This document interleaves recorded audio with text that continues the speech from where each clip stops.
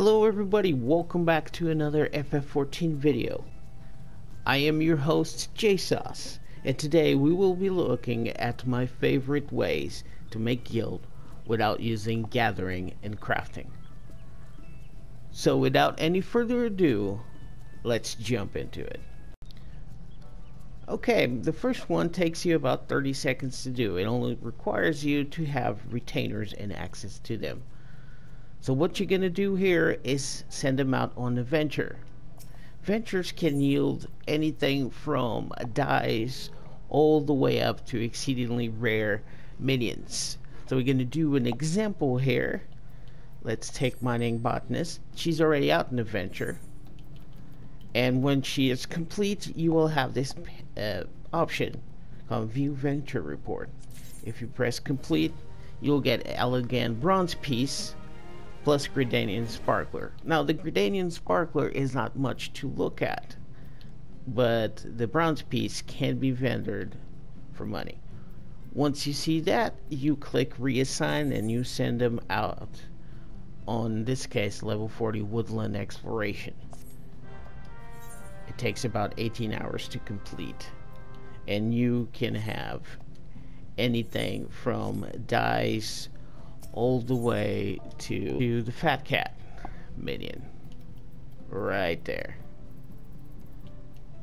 which is currently selling by 318k.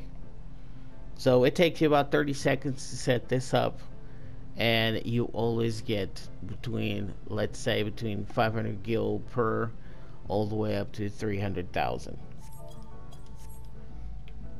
Next up, we have hunting. Now, it requires a little bit of setup, but here's how it works. Each of the Shadowbringers areas has 2 rank A targets, which are especially strong monsters. Usually the community assembles something called a hunting train, and once you go, you combat each of those in their respective areas. By the end of the hunt train, you will have killed 10 of those monsters. Now, well, why is that important? Because 10 of those monsters will yield 10 cracked Stella clusters and 10 cracked planet clusters. And this is the map that you need to trade for grade 7 and grade 8 combat materia. And you can get all of that in Yulmore. So let me show you. Alright, here we are on Yulmore. And once we zone in and completely load, what we want to go is talk to Tex, the materia vendor, which is located right here on where I'm heading. Once you get here, you pull up his menu, and as you can see, Sabajane materia grade 7 costs 1 cracked plenty cluster, and grade materia 8 costs 1 cracked Stella cluster. Now there are several other ways to get the Stella cluster, but this would by far the easiest and cheapest and fastest. So you can use this to sell this material on the market board, which will net you a pretty penny, especially on high times where new raid gear comes out on the crafting tier. Or you can use this to completely meld all of your mains and alts without spending a gil. So whether you're making money or you're saving money with this method. Now the next method is trial farming. I will give you 2 examples so you understand what I'm talking about. The first example will be in Stormblood trials. So if you go to the duty finder and pick the Stormblood trials, which is the Minstrel's Ballad, Tsukiyomi's Pain. If you pick this one and kill it, remember item level 350 and level 70, you can do it in sync, so the fights last about 3.5 minutes to 4 minutes. You can get a crafting mat called, you will get this drop right here, Celestial Kimono Remnant. Now without any crafting or gathering, it can net you, in this case on my server right now, 1.8 million gil. This is the mat raw. No crafting necessary. Now for the second example, we're going to use Emerald Weapon Extreme, which is called, if you go to the party finder here, let's see if we're lucky and have one. Probably not. Oh, we do. Castrum Marinum Extreme. If you farm this one, and this is less rare, so will drop more often, Emerald Weapon will drop a personal item, which is called Emerald Plating. If you win the roll and bring it back, just go to your retainers and pick the option sell items in your inventory on the market. Once you do that, shift over to your inventory, and Emerald Plating will be 167k per.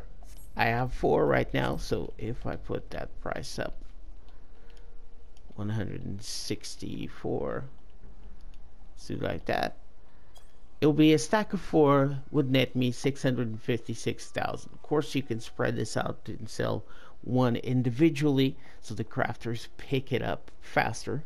While we are close to a market board, let's discuss it in another way. Fragment farming. So if you are familiar with the new relic instance called the Bajan Frontline, you know that by doing critical engagements plus skirmishes, it can drop fragments. And what they look like is something like this. I have a forgotten fragment of compassion. Now, if you farm that for a few hours, once you get out, you will find out that you have more than a few of these. And these fragments are actually worth quite a bit of gil. So let's go to the market board and look at some of them. Alright, so if you look at it, we have an entire list of forgotten fragments. The blue ones are from Delubra Regini, but let's just focus on the yellow ones that we can get by farming critical engagements and skirmishes, which are the most easily accessed. So we're gonna take you a couple of examples. We got Forgotten Fragment of Superstition that is worth 4,900 each. So a stack of 3, like you see here, is worth 14k. Sagacity here, 12k each. So a stack of 3 is netting people 37,000 actually. And Fragment of Caprice, as the last example, is a lot cheaper, but still 1,600 per unit. That's pretty good. I mean, they're selling on stacks of 2 here, and it's netting them 3,300 gil. This one's more of a straightforward way of making some cash, also while completing your dailies. As you reach level 80, you will have a plethora of roulettes, expert level 80 dungeons, 50, 60, and 70 leveling trials, main scenario, alliance raids, and normal raids. This is basically what you can do every day. So if you notice, the adventure in need gives you a bonus, but you can make around 50, no, 50 is probably too much, but I'm gonna say 20,000 gil. So if we follow after the daily roulettes, you will get Tomestones every time you complete a roulette, which are the ones that if you go to your currency right here. And the ones we're looking for right now is the Tombstone of Allegory. And you can exchange these for mats. So first up, let's imagine that you have capped and you have 2,000 here. Let's go to Yulmore. Once in Yulmore, we will go to the NPC that you will be seeing in my screen here in a moment. A mark, the Tombstone Exchange. And you're gonna go to Elegant Tombstones of Allegory, Other. Once you press that, these mats right here, these 6 top mats that takes about 20 tombstones per item, is your big ticket item. As you can see, I already have Spirit Extract, but I'm gonna grab Let's grab horsetail as well as an example. 8 of those. Okay, so we bought ourselves, very important to note that 2,000 of those tomes, a stack of 99. If I put 99 here, hold on. Oh, I can't because I have no cash. Okay, but a stack of 99 will net you, will cost you around 2,000 of Tomestones of Allegory. So once you acquire that, it's time to go to a market board. Alright, once we're here, let's take note of the mats we have. Spirit Extract and Horsetail. So let's start with a Horsetail.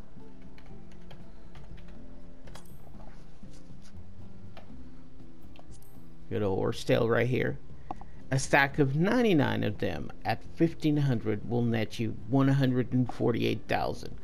So what I'm saying here is if you pick Horsetail as the mat that you want to sell, a stack of 99, 2,000 tomestones I mean, of Allegory will net you 148,000. If we go with the other mat that I have, Spirit Extract, let's just put Spirit Room. There it is, right here at the bottom. This will be slightly more expensive as this is a mat that goes into raid pots, and a stack of 99 will net you at this moment right now on my server 181k per 2,000 tomestones of Allegory. Something to think about, and it's something that you accumulate after several days of doing roulettes and dungeons, and you can put that to good use by making some cash with it. And now, still on the tomestones, how do we spend the poetics? That accumulates real quick. So I will teach you one of the ways, my main way of getting rid of them poetics. So the first thing you need to do is go to Idleshire. Once you arrive here, what we want to do is head straight up to the poetics vendor in Idleshire, and she is located where I'm taking you on screen right now. It will be Ismena Tombstone Exchange. Go here and go to Elegant Tombstones of Poetics Other. You will be presented with this list. Now there are several rare mats that they sell here, but what we're really looking for is this, the demi crystal. All right, what we're gonna do is buy 80 of them, which you need exactly 2,000 for this. Once you got to the demi crystal in your hands, what you're gonna do is head back to a market board. Actually, you don't need to go to a market board. What you can find, and you can find that in Idleshire, is a summoning bell, and bring out one of your retainers.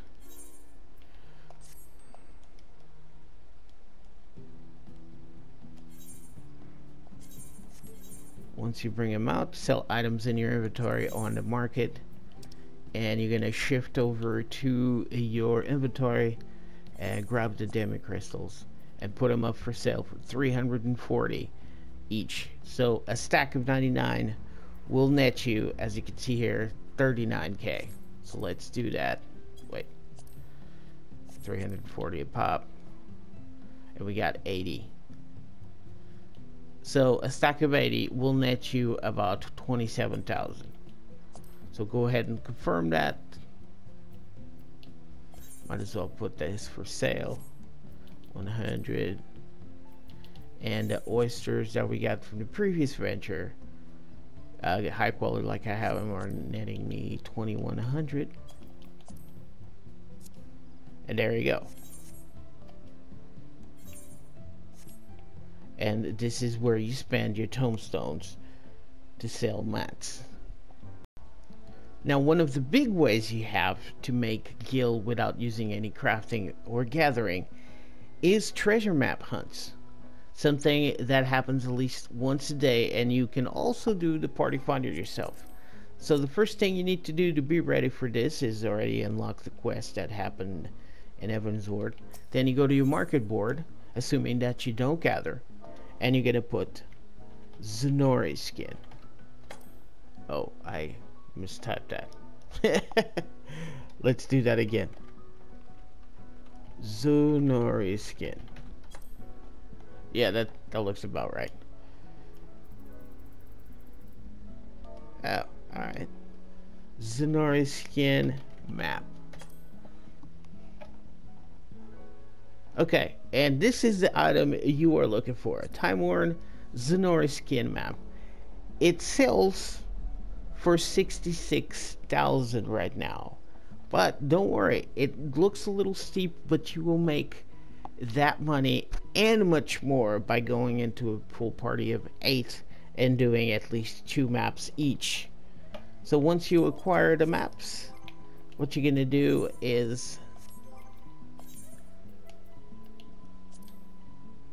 right click it or press square, and you're gonna hit decipher. When that happens, it's gonna go to your key inventory, and if you click it, it will give you a location. Now if you're already on the group, the party leader will ask the location of a map each, and you will do this as a party. This will net you several rewards, and is the only way to get this map right here. The calf leather, which nets you. This is just one of the many possibilities of maps in treasure hunting, which one single one will net you 224,000. Now you need 3 of those to make the leather jacket, and that is currently 674,000 for 3. This is just one of the mats. You get materia if you finish one of them, because it's kind of like random to see how many chambers you do. You get 100,000 gil just for completing the dungeon, plus many mats that you can use or sell to crafters to make mounts, pieces of glam, you name it, it drops on a treasure hunt. Make sure if you're gonna start doing treasure hunts, do it at least once, twice a week, and you will make between 500,000 gil to 2.5 mil, sometimes even more. Depends on how good your runs are. Of course, this is a little bit of a RNG, but with 8 people at 2 maps each, you're gonna do 16 maps, and I'll tell you that you're bound to at least hit the big time in one of those maps. So this next method could be one of those that you call a longer method. You can make tens of millions of gil as a possibility, but it requires you to spend a great amount of time there. So I'm going to give you the example. So from here, the main need to write in Kagani, we're going to go to the Ethernet and select Pier 1. Once we load in, we're going to go to this guy called Rodney. Expedition Merryman. Ferryman, I mean, not Merryman. Merryman. And then we're gonna go Journey to the Forbidden Land, Eureka Pirates. You're gonna hit it. Alright, once we are here, this is where we want to go. So you need to come right here where I am on the map. The coordinates are on screen right now, and you wait.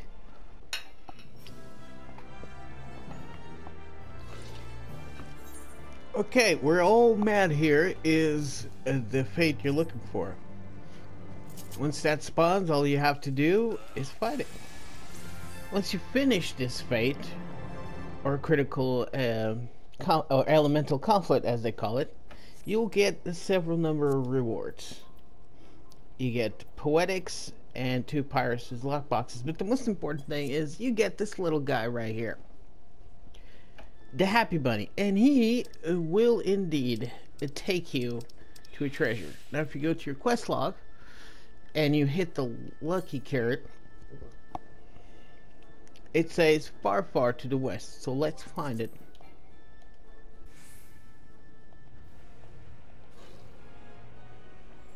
So,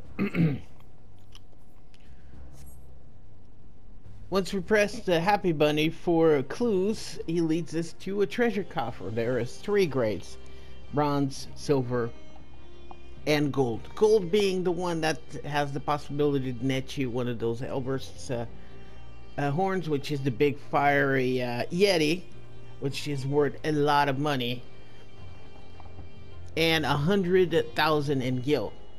And the bronze coffer nets you 10,000 Gil plus some materia and logograms. And this particular fate spawns every 10 to 15 minutes, if I'm not mistaken. So you're making about minimum 10,000 Gil per run. And that is it, guys. We reached the end of our video. How do you make Gil without using crafting or gathering? I hope this one will help, and until the next one, peace out.